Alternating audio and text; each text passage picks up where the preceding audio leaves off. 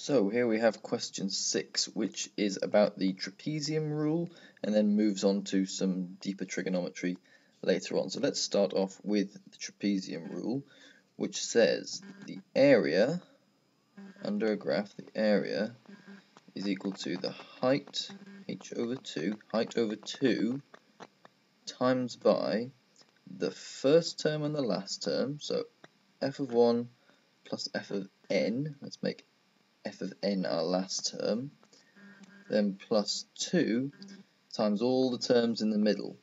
So f of 2 plus f of 3, I'll put 3 of 3 there, let's go back, f of 3 plus f of n minus 1. So if f of n is our last term, if n is our last term, then f of n minus 1 is the one before that. So if 1's the first, then these are all the ones in the middle. So there we go. So I can explain that a little bit better now. So we have 5 ordinates and 4 strips. 5 ordinates and 4 strips. And the way I got taught this is think of a fence with panels in it. So a fence like this, and the ordinates are like the fence posts. So this is going to be fence post number 1 here. Then we're going to have fence post number 2, fence post number 3, fence post number 4, and fence post number 5. So then what we have is we have 4 strips. That's the first strip, that's the second strip, third, and fourth. So that's what 5 ordinates means.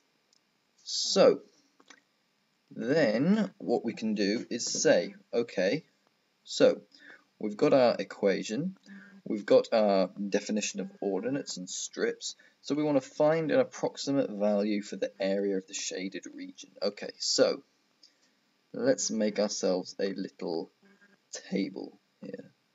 So we're going to have x on one side, and because this graph is sine of x, we're going to have sine of x on the other side, and then go down like this, of course. So then what we can say is, right, so we need to go between 0 and 2, and we need to have 4 equal strips. So what's 2 over 4? 2 over 4. Well, that's going to be a half, isn't it? So go up in stages of a half, starting from 0. So 0, then 0.5, 1, 1.5, and 2. So they are our 5 ordinates. They are our 5 fence posts. So then we're going to find out what sine of x is at 0 and at 0.5, 1, 1.5, and 2. So it's going to be these points up there. So we're going to find out what those are first. So let's do that. Let's do that. So when x is 0, sine of x is also 0. When x is a half, we get sine of x being 0.4794. When it is 1, we get 0.8415,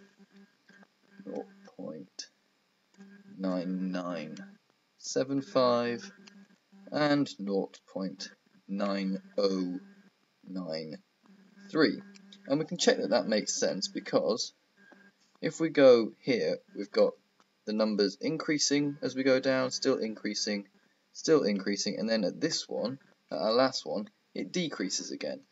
And we can check that that works because we go increasing, increasing, increasing, and then down for the last one. So we think that's right. Then what we've got is this here, this one is going to be our first term. This is our second, this is our third, this is the fourth, and this is the fifth. So in this case, n is going to be equal to 5, because we have 5 ordinates. So if we go up and use our equation that we have up here for the trapezium rule, then the height there, that is the gap between each of these fence posts. So we just worked out that that's half. Wasn't difficult. So the height is a half, so we can write down the area. The area is equal to a half over 2 times by the first term and the last term. First one and the last one. So the first one is 0 and the last one is 0.9093. So that's going to be 0.9093, like that. Then plus 2 times all the rest of the terms added together. So that's this one here, this one, and this one. So let's do that. I'm going to run out of space to write it down, but you can see what I mean. Yeah, so we're going to write in 0.4794, 0.8415, and 0.9975. So 2 times all of those, and then we can use our calculators, we can work that out. So when we do that, we are going to get, I'm skipping a few steps here, I mean you can use your calculators and go along with that, but we're going to go with 1/4 times by 5.546. Now, I just want to take a note here. You may have noticed that I'm using 4 decimal places here, and that is because the question asks for 3 significant figures. Now, I want my terms of accuracy here not to be compromised, so I'm using 4 just to make sure that I don't get a kind of slightly wrong result come the end of my calculations.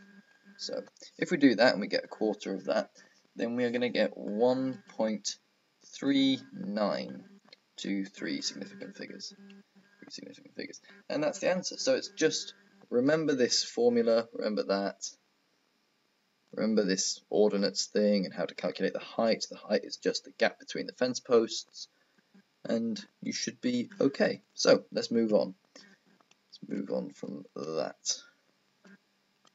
Get rid of that, and get rid of that. Get rid of that. Good. So let's move on to describe the geometrical transformation. So this should be fairly straightforward. So we've got y equals sine of x, and we've got y equals 2 sine of x, y equals 2 sine of x. So if the change from these two, the change is this 2 here, if the change is within this x, so if it was sine of 2x, or if it was sine of x over 2, or something like that, then we would say that it changes the x value. Seeing as it doesn't, it's outside of that little kind of sine of x bracket. If you imagine having a bracket there, seeing as it's outside that, then we say it's affecting the y. So what is it doing to that y? Well, it's making it twice as big. So you imagine if sine of x is 2, then you've just made it twice as big. If sine of x is 4, you've just made it twice as big. So what we see here is a stretch in the y direction,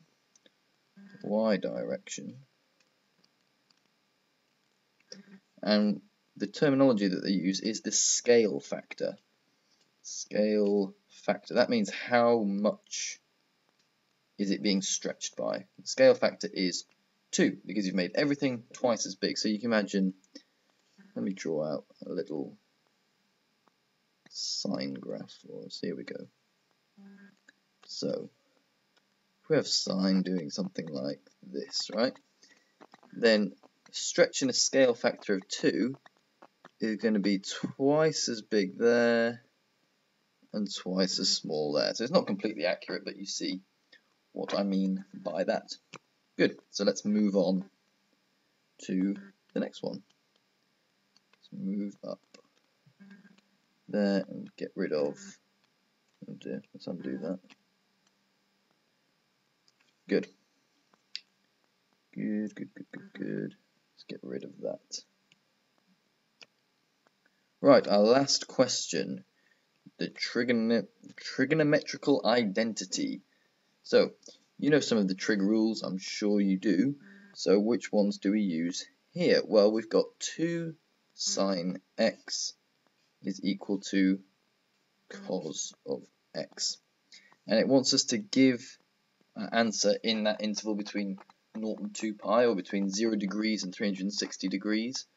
And it wants it in radians. So we want one kind of sine or cos or tan. We want one of these with a number on the end, so tan of 50, or actually what we really want is tan of x to be equal to some number, some arbitrary number in there, or a sine or a cos or anything like that.